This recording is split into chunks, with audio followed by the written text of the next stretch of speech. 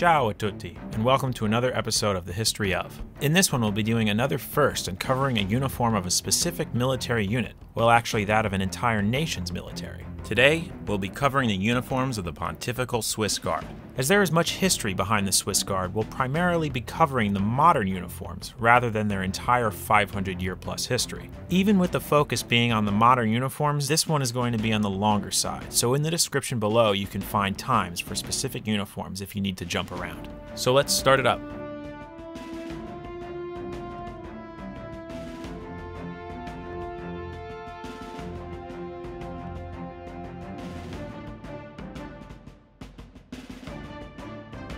So first things first, what is the Pontifical Swiss Guard? Well, simply put, they are both the personal bodyguards of the Pope and essentially the de facto military of the Vatican City State. So that leads us to the more pressing question of why do Swiss soldiers guard the Vatican? Well, without a huge history lesson, the quick answer is simple. Swiss warriors for a long time were considered among the best in all of Europe. Starting in the time of ancient Rome, the people of the Swiss plateau, or Helvetians, were considered to be some of the most effective fighting people and even managed to win a few battles against Roman forces. Fast forward to the late 1400s, the era of the Holy Roman Empire under the Habsburgs. The Swiss cantons meaning basically regions or districts, began resisting their rule. After a brief war, the Swiss were successfully able to defeat the Habsburgs and gain their independence from the empire. So with all these skilled warriors now living in a self-autonomous, peaceful nation, what are they to do? Simple. Mercenary work. And so in the warmer months, they would go off and join armies and return home in the colder ones. So how does the Vatican and Catholicism factor in? Well, on January 22nd, 1506, a group of 150 Swiss mercenaries entered the Vatican for the first time. Although an alliance had been formed with the Swiss Confederation a few years prior, this was the first time troops actually entered the Vatican. It was then they were blessed by Pope Julius II, and from there on out became the official guardsmen of the Pope and the Vatican. After that, Swiss guards and Swiss military units became a popular thing among various European nations for the next few centuries. Eventually, though, Switzerland outlawed the practice, with the exception of the Pontifical Swiss Guard. So with that little history lesson out of the way, we can get into the actual uniforms and gear worn by them. Today, the Swiss Guard wear a number of uniforms, ranging from duty uniforms to regular black suits, much like ones that would be seen being worn by various protection details. But before we get into those, let's actually go back a little bit to cover the actual creation of that one uniform everyone is so familiar with. The one with the vibrant colors. The one with that very interesting design. The Gala uniform. Much like the majority of fighting forces throughout Europe, the Swiss Guards wore an assortment of garments and armor with very little to discern themselves as members of their unit.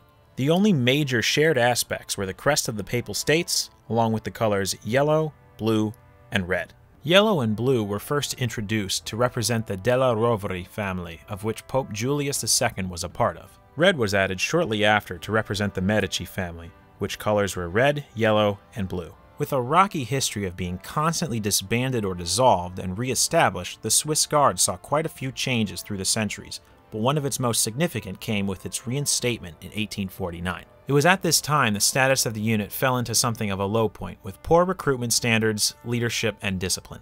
Entered Jules Ripond, a strict Swiss colonel who in 1910 was appointed as commandant of the Swiss Guard. Noting the state of the Guard, Ripond immediately began to return the unit to its former glory. Apart from bringing back the requirement that Swiss Guardsmen should actually be from Switzerland, as well as instituting new and stricter rules to the unit, Ripond also helped bring about the modern-day uniforms of the Swiss Guard that everyone is so familiar with.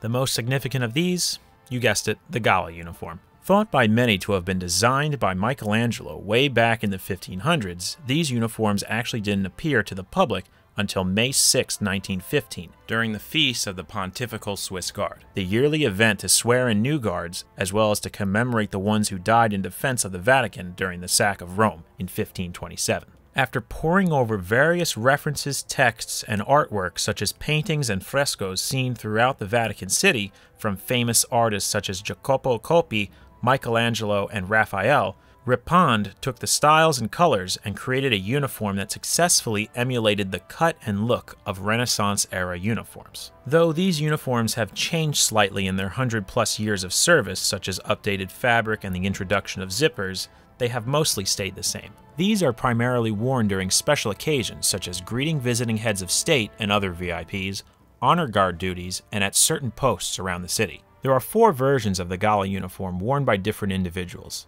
You have the halberdier, or standard guardsmen, drummers, sergeants, and officers. From the top, the halberdier uniform consists of a black basque-style beret, which showcases the wearer's rank, a rather interesting tunic which boasts a white high collar, a yellow and blue torso section, and red sleeves, which are broken up by yellow and blue bands of cloth that are attached at the shoulder and elbow. Matching pants, which much like the tunic are all red and have yellow and blue bands attached at both the waist and ankles. A brown leather belt which sports cursive spelling out GSP on its buckle, which stands for Guardia Svizzera Pontifica, which is Italian for Pontifical Swiss Guard. On the belt will hang a short dress sword with an S-shaped handguard, gaiters consisting of the same color as the tunic and pants, and finally black ankle-high shoes. The next version is seen worn by the drummers. Nearly identical to the standard version, these uniforms replace every instance of red with black, as well as include a leather crossbelt sheath to hold their drumsticks. Now on to the sergeant version of the Gala, which are the same cut as the halberdiers and drummers, but differ in a few ways, such as color. Starting with the tunic, the sleeves are the same red color, but the bands are a solid black. The pants are the same story, but instead the bands are now red and are adorned with a darker red material on each side. Additionally, their belts and sheaths are black instead of the standard brown. Finally, rather than wearing matching gaiters, they wear solid red ankle-high socks and slightly lower-cut shoes. Moving up now, you have the captains, majors, vice commandant, and commandant of the guard. Their uniforms appear slightly similar in cut, but are actually quite different upon closer inspection. Right off the bat, you can see that they boast a darker red and a more gold than yellow color. Their tunics are made up of velvet, have a more traditional folded collar, a nearly all-red torso section, and much like the standard Gala tunic, includes solid colored sleeves, in this case gold, with red bands connected at the shoulders and elbow. However, these bands are fewer in number and generally wider, being tighter and connected to one another by horizontal straps. Finally, they also incorporate red and yellow piping along many edges. As for the belt, theirs are thinner in size, more intricate, and include a sheath for a longer rapier sword. Their pants are vastly different than the standard Gala, as they are all red and share the same piping as the tunic. Much like the sergeants, they wear knee-high socks, purple in this case, and finally wear similar shoes to them, which have tongues that move up the front and back of their lower legs. Both the shoes and socks are then sometimes adorned with red and gold cockades. During special occasions and events, guardsmen will alter their Gala uniforms with a few changes. The most subtle is that of white gloves, which are worn during certain public appearances and at special events. The main one, though, is the inclusion of a cuirass, or half armor, which can be seen during swearing-in ceremonies, Christmas, and Easter. The addition of a French rough-style collar will also be worn with the armor as well as without during certain events. The only sets of armor that are different from the standard are that of the Sergeant Major, which includes a gold design made up of 6 circles in the shape of a V located on the chest, and that of the Vice Commandant and Commandant, which are vastly more detailed and darker in appearance. With a mix of dark gray and gold, the armor of the Commandants are accentuated by a more noticeable design, fabric lining the arms and torso, and include an attached skirt at the bottom. The last noticeable varying piece of their uniform is that of the morion helmet.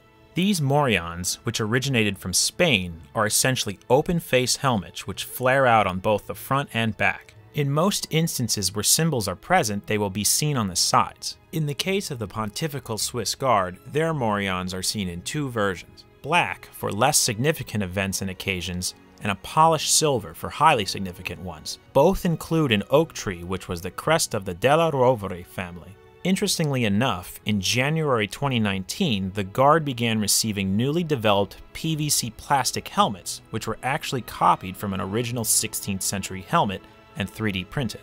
These helmets, which as of right now are only replacing the black ones, are being phased in for a variety of reasons. The first being uniformity, in the sense that the current helmets were all made over the course of 500 years and vary in look and condition.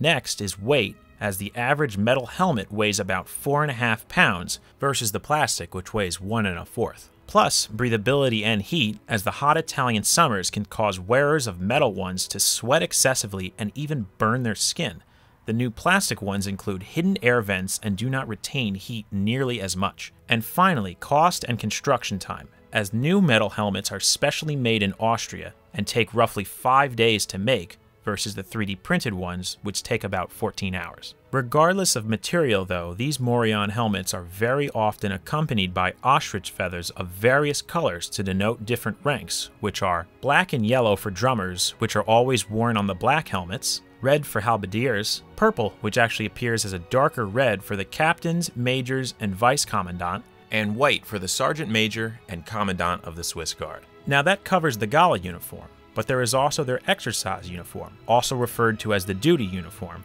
which is often worn for less significant tasks such as training, night duty, and guarding certain entrances where the Gala uniform may distract people or drivers. This one consists of the same black beret, a solid blue tunic and pants in the same cut as the Gala, minus the vibrant colors and ribbons. Apart from the color, the only difference with the tunic is the inclusion of a slightly larger flared collar, 2 belts worn at different times, one being a solid brown belt with an open-faced buckle, and the other a black one with the same Gala buckle. And finally, black shoes, similar to the ones seen with the Gala uniform, but now accompanied by dark blue socks. The commandants seem to also have a duty-style uniform, which is worn during drills and for more everyday tasks. Consisting of a basic blue tunic and pants, this uniform is identified by its more official cut. The tunic sports 2 chest pockets, their rank seen on shoulder boards, and elongated collar tabs. With this uniform, officer knee-high boots are worn. Over both the Gala and exercise uniform, guardsmen will occasionally wear a mantle,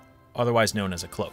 There are 2 versions, a larger one for when it's raining, and a slightly smaller sleeveless version which appears to be worn at night and in colder temperatures, which includes 3 blue sets of tied ropes on either side. Ones worn by officers will have a buttoned front, a collar, and include a dark red lining. Another uniform worn by officers is that of the representation uniform. These would be the closest thing to a dress uniform, as they're often worn for more formal functions that aren't necessarily related to the Vatican or Catholic Church, such as PR events, meetings with military officials from other countries, dances, and other high-end events. Taking inspiration from French designs, it incorporates a double-breasted front closure with rank collar tabs, basic pressed trousers, a kepi hat, and sometimes peaked cap, both of which showcase a pin of the Vatican's crest on the front. Next up is their newest one, the training uniform. With it first appearing sometime around 2017, the uniform seems to be only worn in certain areas of the Vatican and Switzerland. Not to be confused with the exercise uniform, this ensemble is worn by guardsmen participating in various exercises relating to modern-day training, such as shooting, VIP escort, self-defense, and general activities that would be considered more tactical. Oh, and there is one final uniform, their protection detail one, which is essentially a white button-up and a black suit with a tie that sports a pin of the same GSP script seen on the Gala belts. So some of you may be wondering, how can you get your hands on these uniforms? Well, you can't, at least not official ones. As new recruits join the Guard, their uniforms are personally made by the Vatican's tailor, who also creates the garments for other church officials such as cardinals and bishops. These all go on to be individually blessed by the Pope. Other pieces such as socks, shoes, armor, and helmets are all especially made for them as well, through a variety of makers throughout Europe. Once a guard's enlistment is completed and they decide to leave the force, the uniform, with the exception of armor, helmets, and weapons, are almost always destroyed, with the rare exception where they are preserved in the Vatican archives or put on display at a museum. And with that, we've covered the rather extensive history of the Pontifical Swiss Guard's modern uniforms. That was quite a lot of information and uniform hopping, but hopefully this has answered some questions people may have had, or was at least entertaining. As we always say, be sure to subscribe or check back soon for more videos right here on Uniform History.